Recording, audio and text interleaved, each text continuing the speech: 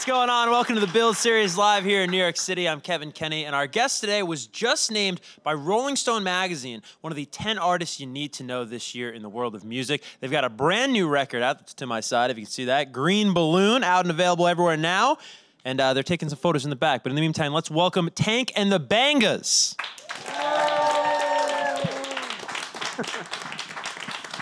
You can't tell at home, but we were just watching the music video here in the studio, and we got a round of applause also from the band. You guys like your own work. Yes. It starts with self-love, right? That's what they say? Always. Right? Like the artist that drew it. They added a lot of details. Oh, yeah. Oh, there we go. We really like the artist that drew it. I was intrigued. Every time we watch it, we see something different that we never noticed. Yeah. I mean, how did that come about with the artist? Was that a friend? Was that a collaborator? Crazy story. We in Rotterdam, right? Yeah. And some people are trying to get in the show, but they can't get in because there's no more tickets. They came all the way from France, and they wanted to show us a video that they did of us based off our tiny desk. They made an entire video, just something really weird. And I was like, damn, they should be a part of like our lives and like real life. Everyday life. Was the video like that? Was it sort of like it wasn't like that. It was. I can't even explain how it was. It was so weird and cool. It was like stop motion. Cardboard versions of us, little foods like. Yeah, they had boxes about. She's naming a lot of food, so they had different foods around, and then they had throwing foods in animations. Yeah, just throwing food. Still animations of us. But it was set to the Tiny Desk concert. Yes, that's really cool. It was very creative, and so we called them and told them that we wanted an illustration done because I'm saying a lot of words here, so people could try to understand it and get it. And he sent a young lady to do it, and she spent like 40+ hours just covered in a room dark with one light, drawing constantly. She was doing like 22 hours at a time. She lost all her vision, but it was worth it. Yeah, it was worth it. It was. We hope she's well. Tank, I wanted to ask you because when I hear your lyrics and I hear you perform, it sounds like a stream of consciousness, right? It sounds like it's unfolding before my ears, if you will. And artistically, visually, that's kind of how it comes across in the video. Do you see any parallels personally between how she draws and how that unfolds to how your own thought process is creatively? For sure, especially like when they made this song, when the guys were sitting there and making this music in the studio, I wrote it so quickly. I wrote it right then and there. And I had all these memories of middle school, because that's what most of that's about, middle school and life in New Orleans. And it came just like that. I wrote it really quickly. I'm very proud of myself. Where'd the song title, Tank, where'd the song title come from? We're so proud of you. Oh, where did the song title come from? Okay, so while y'all are creating the music, I was just going through my Spotify playlist, and I saw something that said Empire Ants. And I said, Gorillas. Where do the ants go? Song. All right. Like, it should be called Ants. There you go. You guys are, you come from New Orleans, but not everyone is from New Orleans originally. Is it? Yeah, right? sadly. Be more. There you go. I knew Baltimore's in the house. Right. Alabama. Alabama. Montgomery. Roll Tide. 334. Okay. Let's go. Ooh. Man, the haters are here, bro. Or Eagle. And then everybody else, New Orleans? Oh, yeah. Great. Yeah. Fantastic. Praise. Now, it's probably a long story, but if there's a short version, how did we all meet? Short version. That's Norman's job. Short version. Me, Tank, and Josh met at an open mic, Okay. and I Black Star. met Merle Books playing with another Cafe. band. He already knew Tank, but brought him over. And then I met Al. I walked in a Bible study, and they got this white guy sitting on sax, just out the blue. I'm like, hey, man, you sound good, blah, blah, blah. I said, you play flute, too? We was trying to pull off J. Cole Power Trip. He... And he pulled it off? Oh, man, he nailed it. He been with us ever since, bro. Straight up. Dude, He begged our manager. He said, take me with you after his first show. That's true.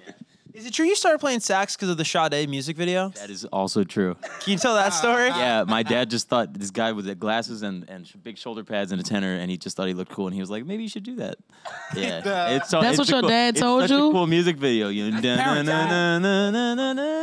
First of all, your dad told you maybe you should do that. He was like, maybe you should do that. Your dad encouraged you to do that, but every now and then while you was playing it, he came in your room and said, you sure you don't want to work on the brain, son? Yeah. He would do he was very nervous about the practical as a real musician life possibilities of yeah music. Everybody parents wasn't extremely, maybe your mom was encouraging about this lifestyle. I feel like she was the most supportive of this band. I think she was the most supportive she was there like I've ever had. at the shows, you know what I'm saying? All of them. Like, Yes. not even, no lie, not even my dad. My dad was like electric engineer. Like, you know what I'm saying? like an engineer job or Go to trade school, right? Right. I was like, Anything- what, you anything gonna finish but music. college? Once he heard music, he was like, I don't know about that. All right, maybe not. When did he Go flip? get a job When did he flip? like last year. When he came to Jazz Fest, y'all remember? Last year, me and my dad had a heartfelt conversation. He was like, son, I'm really proud of you guys. I was like, geez. I think it's gonna work out. My dad flipped 15 when I got that years scholarship to college, and he was like, "All right, no, you can do it." Maybe you can do I don't have to pay. Keep doing your thing, right? Keep doing I it. think Yeah. my family's still flipping. Like my dad, I think he still wants me to get a job. It depends on the day. But my mom, she's coming around. She got an album. She done been to some shows. Right. And we did Jimmy Fallon. She came up and did that from Baltimore. I was like, all right, mom. How was that doing Jimmy Fallon? Bruh. 'Cause that's always It was cool, man. Crazy. Very surreal, right? So real. Because you watch it on TV, and then you're in that room. You're like, wow, it looks just like it. Did it look just like it did on TV? Those are the real roots. Nervous. I mean, I'm literally sitting there wondering when the nerves gonna go away. So nervous. And they don't. No, they don't. You just got to was channel nervous, them, right? yeah. That's Even though it was my second time. Killed it. Nervous. Oh, because you did it with Nora. That performance went by in about. It felt like it went by in about 5 But I'm gonna tell seconds. you, I'm gonna Yeah. tell you this though. The one thing that they said before we got on stage was very, very cool. It's just like, yo, this your crowd, man. This your audience. You can take that. That's all y'all. And this was the audience. Okay. Well, all right then. We're gonna do that. I don't even know y'all, but this is us. Yeah, they wasn't y'all. Let's get that very straight. You know what was nervous about it? That you weren't performing for them, that you were performing for everybody at home. right. Everyone's watching. Everyone's watching. The world is watching. And you don't want to let, them, yourself, your family, your band members of New Orleans down. Well, I It have was to the bucket imagine. list. I was doing it for the bucket list, man. I'm like, man, we here. Let's get. The coolest thing was hearing them clap while you was still singing. I was like, wow, y'all must really feel it. Yeah, it was a turning point. It was like you knew you weren't just playing to somebody who was just like there in one ear and out the other. They were actually paying attention, like soaking it all up. So it was really cool, man. It was a dope experience. You say turning point. You must have won them over, right? I think it felt happened. like Actually it. happened. Yeah, I think right? We The had them from the scream. jump. The scream. But yeah. the one, Whoa. What was that moment? Was it a specific moment? You guys all looked at each other? There was an it was over for me when It was started after, it clapping. was like while when Jimmy Fallon came on and said, they were amazing, they were great. I was like, yeah. And then Jimmy we said, did that. nice things. Oh, I love it. I love it. That's what he did. Good, right? But it was sincere. years ago when I did backgrounds with Nora Jones, I got on there and I said, I'm gonna come back here with my band, and Jimmy Fallon's gonna love my band. And that's what I said. And that's- And when I Words got on are stage, powerful. I bust out laughing because I couldn't believe that I was exactly where I was in my mind years ago. Yeah, man. I want to talk to you about that, Tank, really quick, because there's a common thread that I've found in all great artists, right? Where there's this dichotomy of confidence and to, like, use your own words, right? I feel big, I smell strong. What you know about Wow. about my poetry, boy? But then you also seemingly have low expectations for all this, you, in the sense of you're very surprised by how well things are going.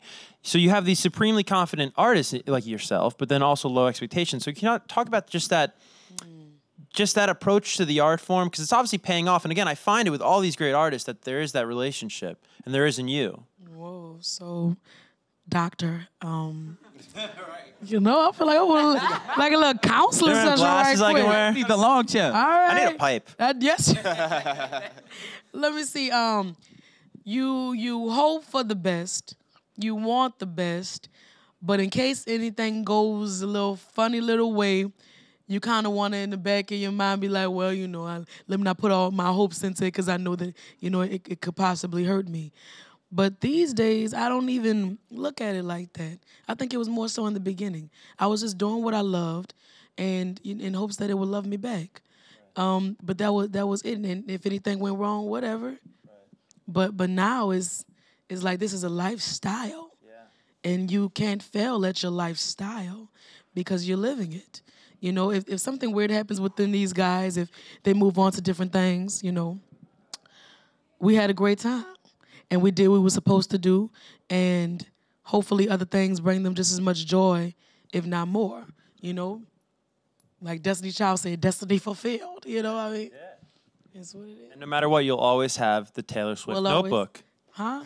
Oh, Lord! Yes, he did. Attention. Yes, I love he did. I don't know what that documentary, what that What that notebook is? what that notebook is. That billboard. There's a great story where, Tank did the debut album back in 2010. Somebody's getting a phone call and said, calling? I want Hello. hello. Maybe it's Jimmy. But no, there's back in 2010, you make your first album because basically you just want to listen to yourself when you're cleaning your house, as the Cleaning story up our goes. room, yeah. What made you guys want to start music individually? Ooh, I grew up listening to my Uncle Calvin. Yeah. giving sax lessons, who also taught this young man here What? at UNO University? Yeah. I didn't know that. And that kind of started me off. He used to sit me at the piano and be like, catch me, and he'll start playing the Flintstones or something like that. And now I just have to play it back. And that's how I got started on that. Then, You're also a big hip hop fan, right? mm-hmm. And was that the first love, or was it really the? Playing like an instrument. Right. I mean, my uncle encouraged that, but I always listened to like music. I always listened Totally. to hip hop. I always listened to what my mom would listen to. Yeah. Yeah, I'm a huge Jay-Z I was gonna fan. say, I was like, bro, we're in New York. You better say. Big Jay-Z fan. The best teeing you up for rapper this. alive That's what's out. That's what's since the out. best rapper died. Man, I kind of come from a musical family, but my dad, he plays keys. That was a big influence for me. The church was a major influence. All my, older friends and cousins was playing, and I just wanted to be a part of that. I grew up with a piano in the house, so I kind of just gravitated towards it. Yeah. And man, then influences as far like outside of that, probably D'Angelo, Prince, on the major side, like just I don't know. They play a lot of instruments. It really inspired me to stretch out. I was like, oh, I could do more than just play the drums or play keys. That was me though. Why your voice so low and sexy? Because I'm trying. Right? I'm really trying to put this on. Like, I rarely get to speak in the microphone, so now it's like I don't have to yell. Lay it on your soft. I like your shirt. Key Sweat. And welcome to the Spit Sweat Motel. Glad you got on the back of it. Like, yeah. I love you, baby. I love you too. I saw what made me want to do it. I saw Kirk Whalum play. He's a famous saxophone player, and I saw him play when I was 11. I just started playing saxophone, and he did this thing where he had a wireless mic and he walked off stage from this big amphitheater and he walked around the crowd and like held one note, and like just like circular breathed. And I went back the next day to my band director and I was like, how do you do that? And he was like, well, you could do that. And he was like, you could also like play the saxophone like for a living. And I didn't even know that was an option. And so my band director told me that was an option, and that's and I wanted to do that. I'll take that option. Yeah, it's like that one. Sounds really That good. one. Damn. Shoot. My story was simple. I've always been playing drums since I was like 3 years old. My parents thought I wanted to play piano like my older brother, so they took us like both to like piano lessons. Like my first lesson, he was touching the keys and I was like doing that, and they were like, "This is clearly not piano." So they got me a drum set. I ruined it. They got me another one. I ruined it. And kind of after the third one, they were like, "Maybe he wants to play drums. I don't know. Maybe we should get him a real one." So I've been doing this, like playing music since. Yeah. No, I mean since I can remember. I haven't not played drums. Yeah. It's just a part of you. Yeah. Do you guys all come from the church? I did. More or less. My dad was a Plays pastor. crucial parts in our lives. Yeah. Right. Do you see any parallels between like the poetry, the slam community, and then also the church? Oh yes, Right. yes, because They go hand in hand in a way, right? Definitely depends on the Tank poet. is like a preacher. Okay. It depends on the Ooh, it person. depends on the Yeah. poet. Depends on the poet. Yeah, because some poets Otherwise, you have just some nasty preachers. some they do. Boy. So yes, I mean, we're still a parallels there. Yeah. We happen to have found that we all love church. Even when we were gigging, the guys would make sure that no matter where we were in the world, that they would get to church on Sundays. So around our schedule, we would have to plan it out as to where the guys had to be in church on Sundays. Look, and then you do a show Saturday, and then we leave Saturday night. So because they got to be at church on Sunday. Bruh. So It used to no be matter real. what. Because it used to be our income source. So we were like, shoot, we ain't making no money on this, so we got to get home to the bill paying stuff, I remember. Tables turn. I remember there was a moment we were driving home, and we were literally driving. It was three of us had to get to church. What was it? 8 o'clock, 9 o'clock? 10 o'clock service? Overnight driving to get there for 9 o'clock service. It was like we dropping him off first. I think you was 8. I was like 9. I was like 10. You was like had 10:40. He was early. He was 8. No, he was 8. He had the 8. I was He had the 9. 9. I and had he the 10. And So they I dropped dropped all us them off. accordingly. It was like, jeez, man. Thank God that burden's off of us. I'm glad they got people to do How what about we the van? Bro hopped out the van. We're going to turn it over to the audience in just a second, but I wanted to do something cool because the record's out and it's something you can listen to right after Bill today. Yeah. Go through just really quick, maybe like pick one favorite song for each member. Hot Air Balloons. There's Don't pick 17 mine. Yeah, no, we might all have the same, but 17 tracks on the record. Hot Air Balloons. Hot Air Balloons. Right now. Okay. Forgetfulness. Dope Guard Magic. Spaceships. Oh, boo. The whole B-side? Hey, bro, I get it, though, man. Shoot. All the B-sides. Colors change. Okay. Why'd you take... All right. Forgetfulness. You actually said 3 votes. 2 votes for Forgetfulness. Lazy days, man. Okay. Lazy days. Right on. All right, cool. Let's get to our first studio audience question. It'll come from the front row or the second row right here. Hi. So Hi. I'm so excited to see you guys. I saw you first in LA at MacArthur Park a couple of years ago. Free concert in the park. Look where you are. Congratulations. Thank Thank you. you. Thank you. So my question is, what's your dream venue? Where do you hope to play one day? Staples Center.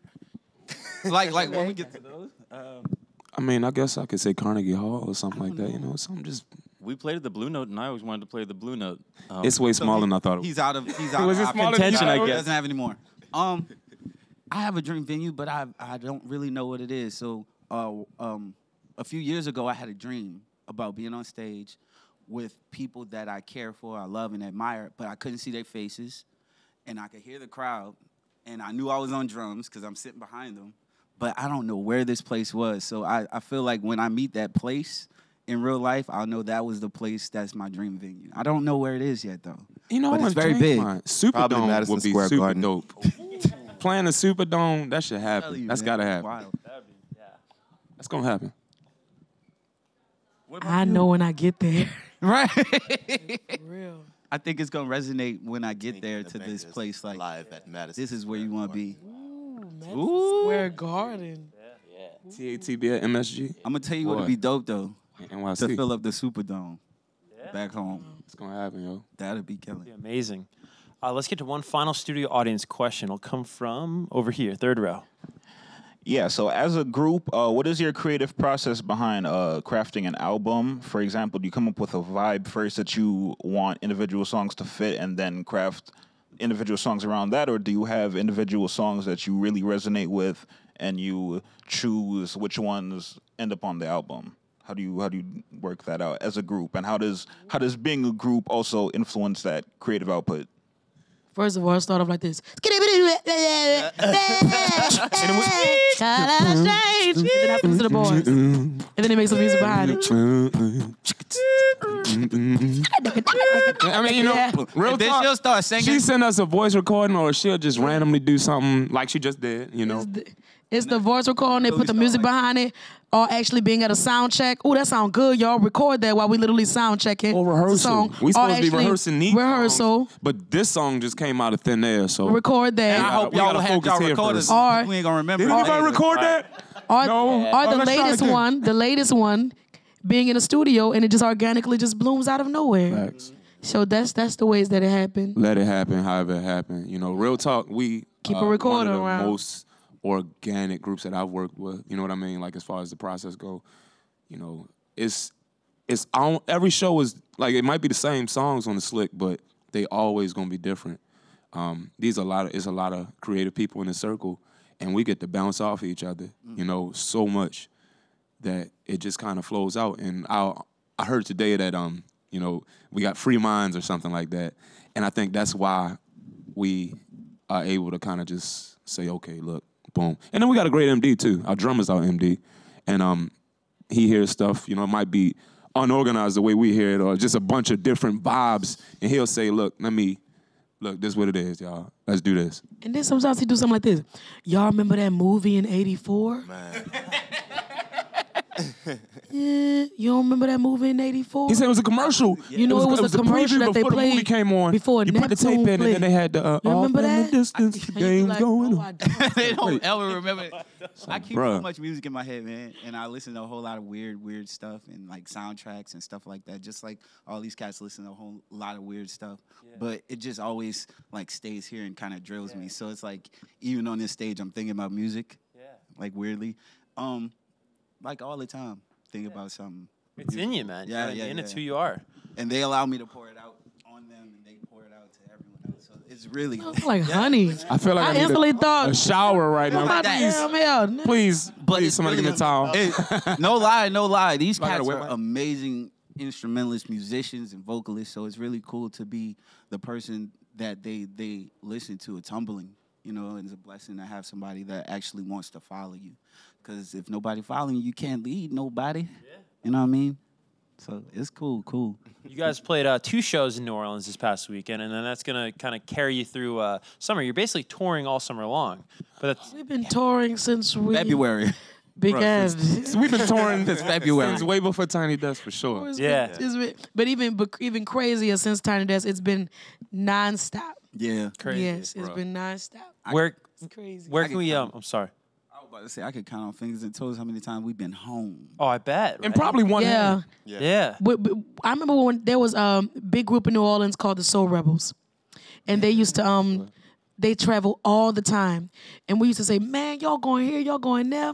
That's amazing." And they used to be like, "Man," right? And so We didn't get now I understand what they mean.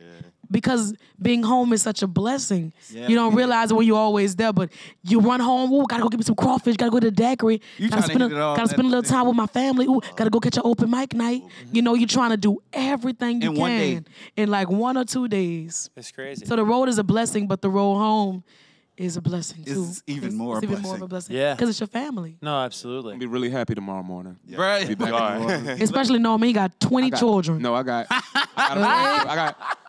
5 kids and a wife, and I'll be missing my family on You the go road. shout out? Are you guys headed home tomorrow? Hey, nigga. Yes. Oh, amazing. Yeah. Amazing. Yeah. Well, for those concert tickets or dates, I should say, all summer long, where can we head for that? Is there a website? Is it best to follow you? TankandTheBangas.com. There you go. One more time. Thanks a big. TankandTheBangas.com. Nice Quick. and simple. I love it. They're telling me we're out of time, guys, but thank you so much. The record again, Green Balloon, out and available everywhere now. One more time for Tank and the Bangas. Thank y'all. Thank you, guys.